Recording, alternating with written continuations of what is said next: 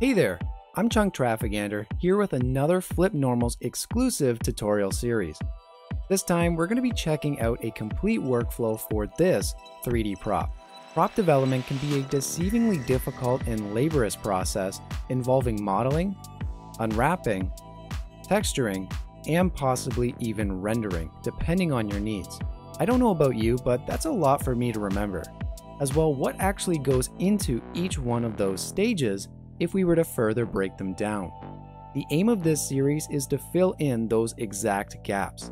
Let's deep dive into the 3D prop pipeline and see what it takes to go from a simple reference sheet to a fully realized 3D model, all kitted up with high quality textures and portfolio renders.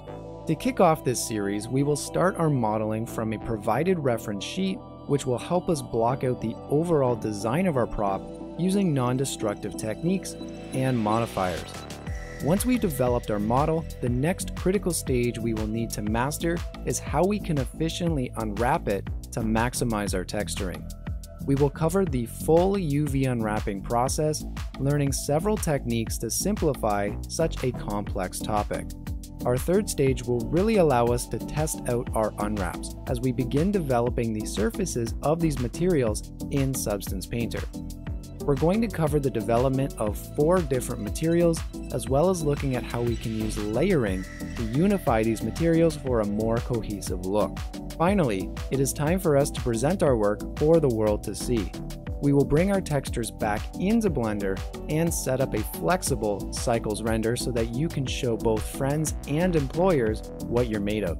This course is aimed at 3D artists that want to get deeper into using Blender as well as Substance Painter. So while many of the general 3D concepts will be the same across modeling applications, just be aware that there will be a bit more of a stricter focus on Blender specific methods of achieving these goals, which you might not be able to easily replicate using other modeling packages. If you are a 3D Blender artist looking to beef up your fundamental understanding of the complete 3D prop workflow, this is a great place to start. I'm looking forward to our time together over the next 4 hours, and I will see you in the first episode.